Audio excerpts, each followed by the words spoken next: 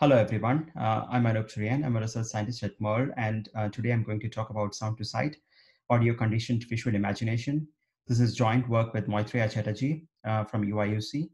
And before moving on to the talk, I'd like to thank the organizers for inviting me and to all the audience for turning up. So to set the context for this talk, let us take a look at this video.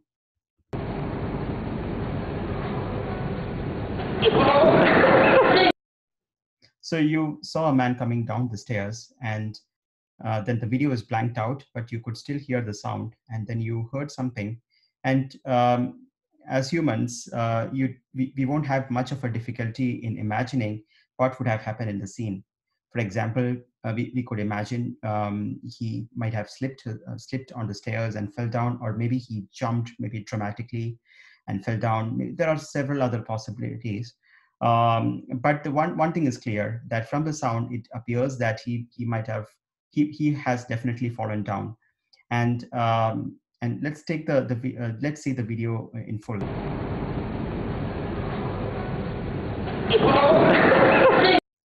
So yeah, our imagination actually matched with one of the possibilities that in the way he fell down, but then as we were certain, he fell down.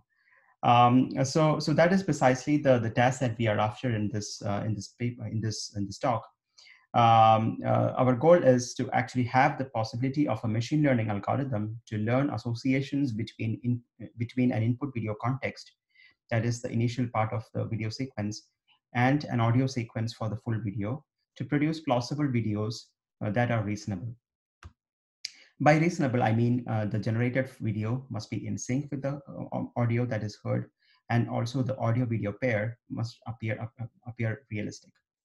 We also envisage the possibility of the model to produce multiple plausible generations, as usually there are so many stochastic components in real-world context that that generating just one sequence might not be the one that matches with the ground truth.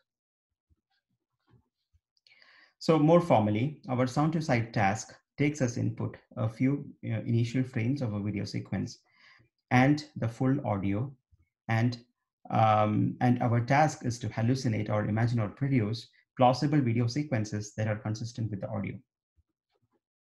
Now, this is just not the only task that people have investigated or explored in this audiovisual imagination setting. There have been several recent works. Some of these that I show here are just representatives of a large set of such works. So, for example, so speech to gesture is about taking as input a speech signal and trying to imagine, or I would say generate poses corresponding to the gesture of, say, a news anchor when he reads some specific words. What could be the gesture? So sort of like a regression between a speech signal and the gesture that might be associated with the with that speech. There is also a recent work of dancing to music. Again, the idea is to actually generate human poses that are kind of correlated with specific dance moves against the music that is heard. There is also work of generating talking heads, that is taking a static image and a speech signal, and then trying to make the static image of a face being animated against the speech signal to generate talking heads. There is also this recent work of called autofoley that takes as input a video signal and without any audio, and the task is to generate the audio that is synchronized with the content of the video. For example, in this case, the horse galloping video, and the idea is for the system to generate galloping sounds that are synchronized with the motion of the legs of the horse. There is also some previous works that tries to generate 3D talking heads from speech or audio signals. So in the context of all these different works, our proposed Sound2Sight task is a little different, in the sense that we envisage, or we look forward to generating pixel level video frames from sound, and that as a result is much more challenging. And then our context is also kind of a little bit less controlled in comparison to say talking heads or 3D talking heads and stuff like that. So that makes our task a bit more interesting, I would say, and much more realistic. Now, an obvious question in this context, which I've heard from people, is like, what is this useful for? It could be useful for a variety of things, I would imagine. For example, occlusion reasoning. For example, say you have an indoor surveillance setting, and maybe there are regions of your house where which is not visible to the camera, but you can still hear the sound. So maybe if something happens, for example, you hear the sound, and then you kind of have some context, and maybe a baby crying or something, a sound of that. Can the system automatically figure out the criticality of the situation based on some occlusion reasoning and what it saw, and maybe an arrangement of the room or the indoor environment to figure out whether there is some emergency that needs to be attended to, um, or maybe the situation is just could just be ignored. This technology could, Sound2Sight technology could also be useful for, say, generating missing frames in, say, a sports video where things happen so fast and you want to actually have a slow motion or something. Not really in a realistic manner, but maybe in a synthesis. What I mean is, there could be several ways in which you can actually generate these frames, intermediate frames, which may match the given frames at some instances, but there are, I would say, technical issues. But then the idea is that generating higher frame rate video sequences, or maybe video compression. Just take a few frames of your video sequence and then the audio accompanying the video, and is that audio sufficient to generate the missing frames in the sequence? So that could be another application. A third application could be like an augmentation to seeing through walls. Maybe people are already working on it, I'm not sure. But the systems that I'm aware of kind of uses radio frequency spectrum to actually synthesize things that are behind a wall. But what if we use sound as well? Maybe does sound provide any other information that could be useful? Or it could just be for fun, like synthesizing arbitrary stuff, like can we generate the scribbles from just listening to the sound? We were actually inspired by this thought of synthesizing scribbles from sound, but then it turned out to be too hard to do. So we actually, in our one of our data sets is painting data set, which tries to recreate the actions of a painter from the brush strokes that he makes, sound of the brush strokes that he makes.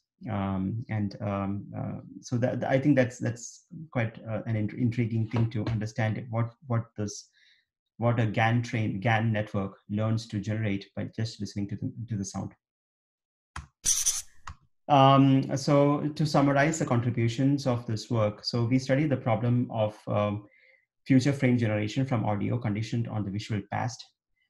We propose a new deep learning model for this task that combines variational models, generative models, and multimodal transformers. Given that this is a new task, we present 3 benchmark datasets for evaluating algorithms.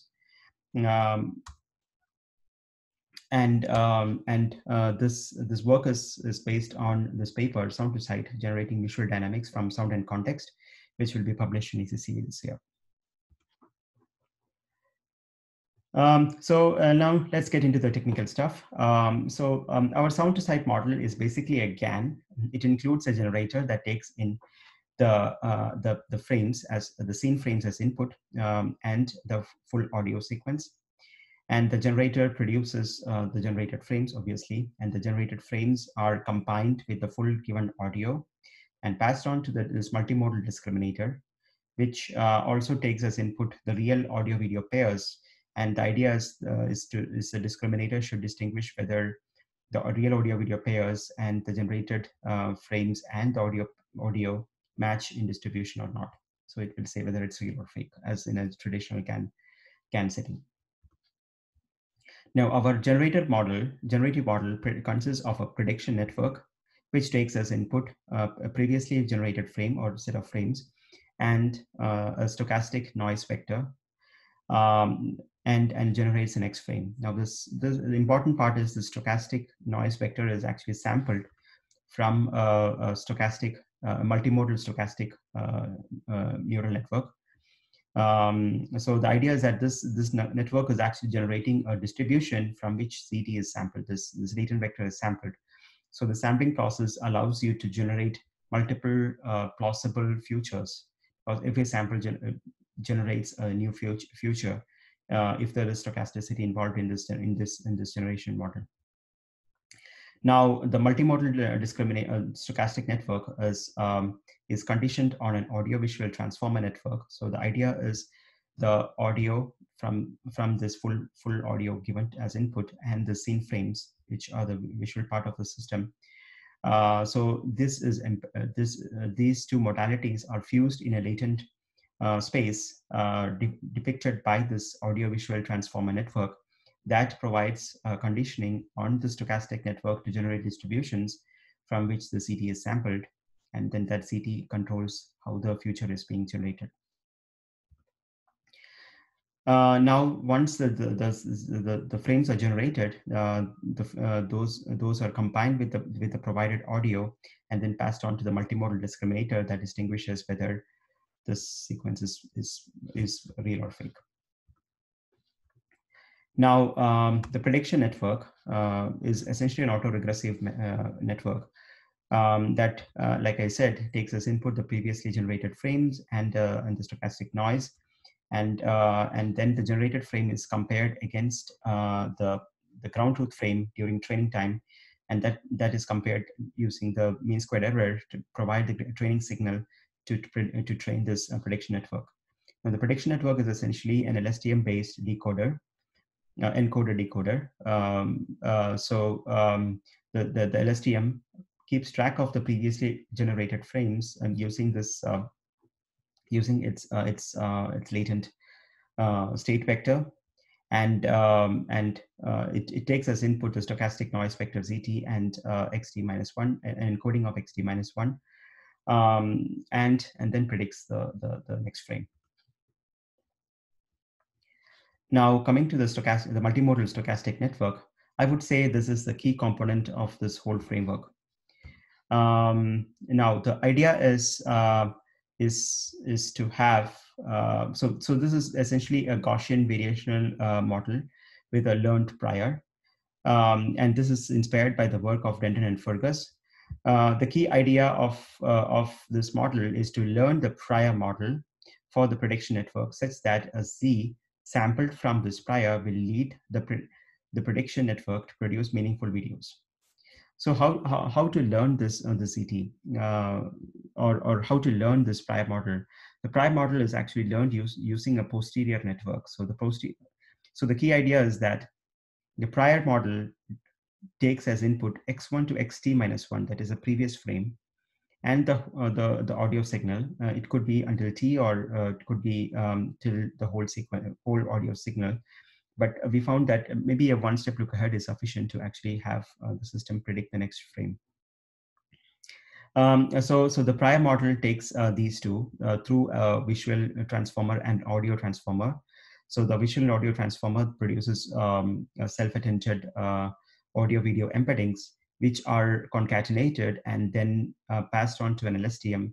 The LSTM produces the parameters, that is the mean and the covariance of a normal distribution through the reparameterization trick. And that becomes a prior distribution from which the ZT is sampled.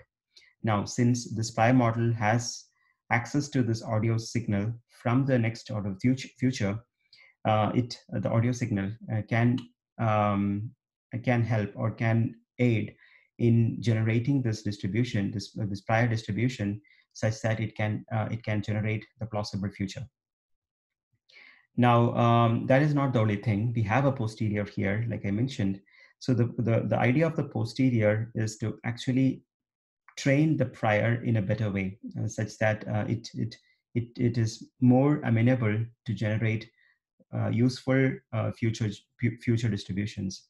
So what makes the posterior more powerful than the prior is that the posterior has access to this TF frame, that is XT, that is going to be generated. So this XT is the ground truth frame, and XT hat is the one that is being generated. The posterior has access to this frame, and but then so why not the posterior just encodes or memorizes this frame? It cannot happen, because there is a KL divergence term between the prior and the posterior. The prior doesn't see this TF frame. So by minimizing the KL divergence, what we are essentially trying to do is to make the prior behave as if it is a posterior, and the posterior to see the to have seen the TF frame. It means that if you can minimize the KL divergence, the prior essentially behaves as if it sees this frame, and then it can generate better distributions for sampling distributions for ZT. And so that's essentially the idea of this whole pipeline. And once we train this in a variational manner by minimizing the elbow bound, the prior and posterior will converge to a distribution where the prior kind of tries to behave like the posterior, and then sampling from the prior is sufficient or is useful in influencing this prediction network through the CT to predict valid futures. So that's the essence of this whole framework. So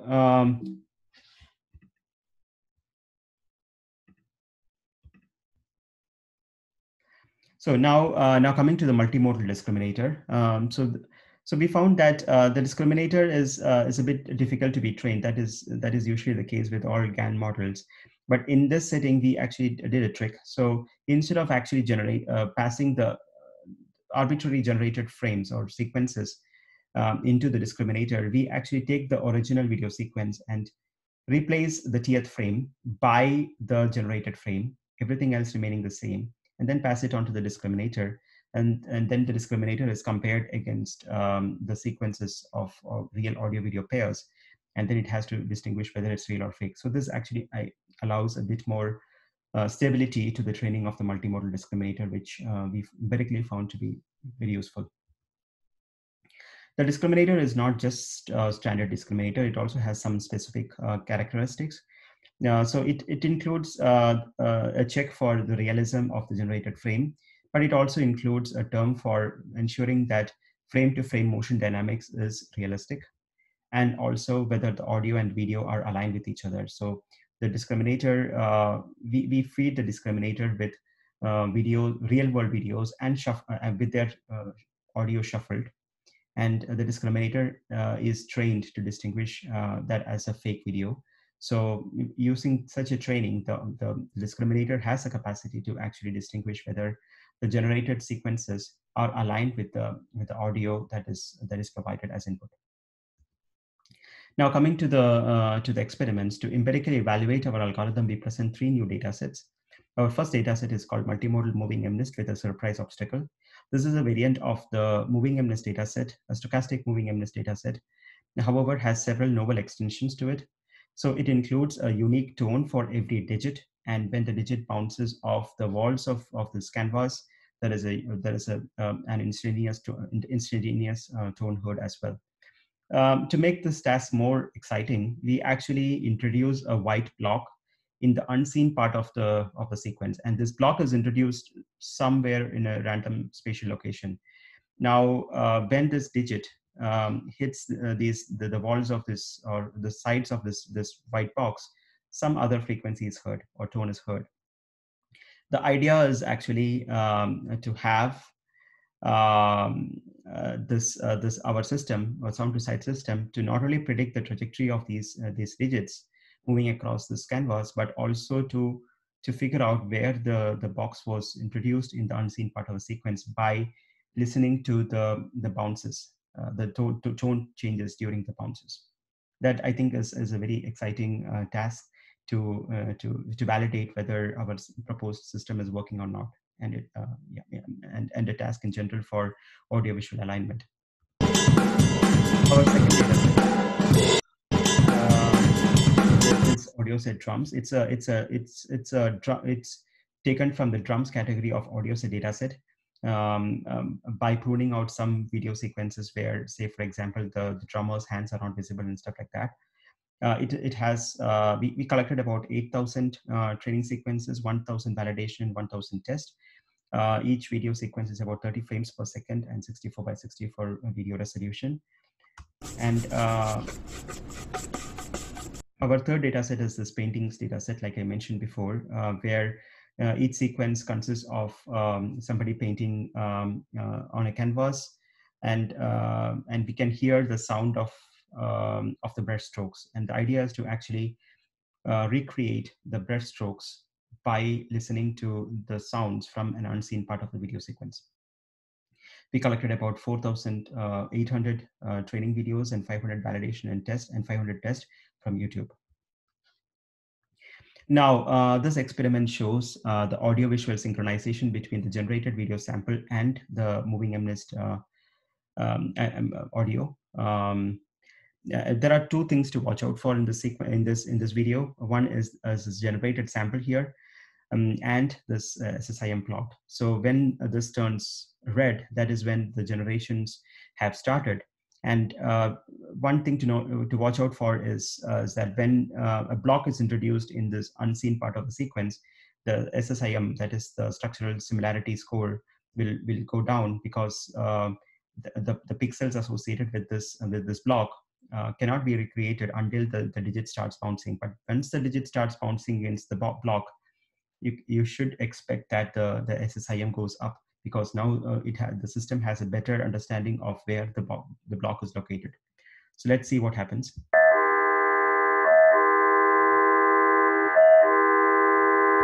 Now the block has come up,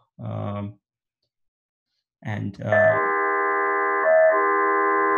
SSIM drops.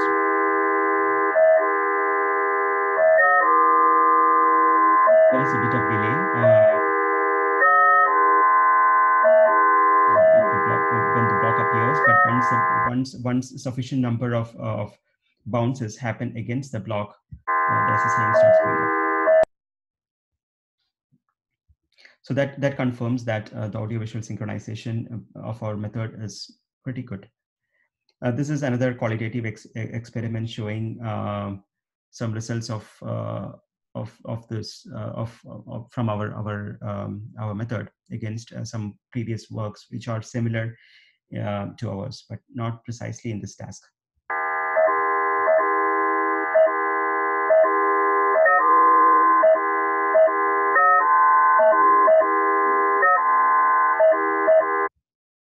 This is another video from the drums dataset, where we compare against previous methods. You can see a bit of saturation in this method, and audio only doesn't work at all, whereas ours is pretty much stable. This is a video from the paintings dataset. You can see that there is a bit of a saturation in this method. I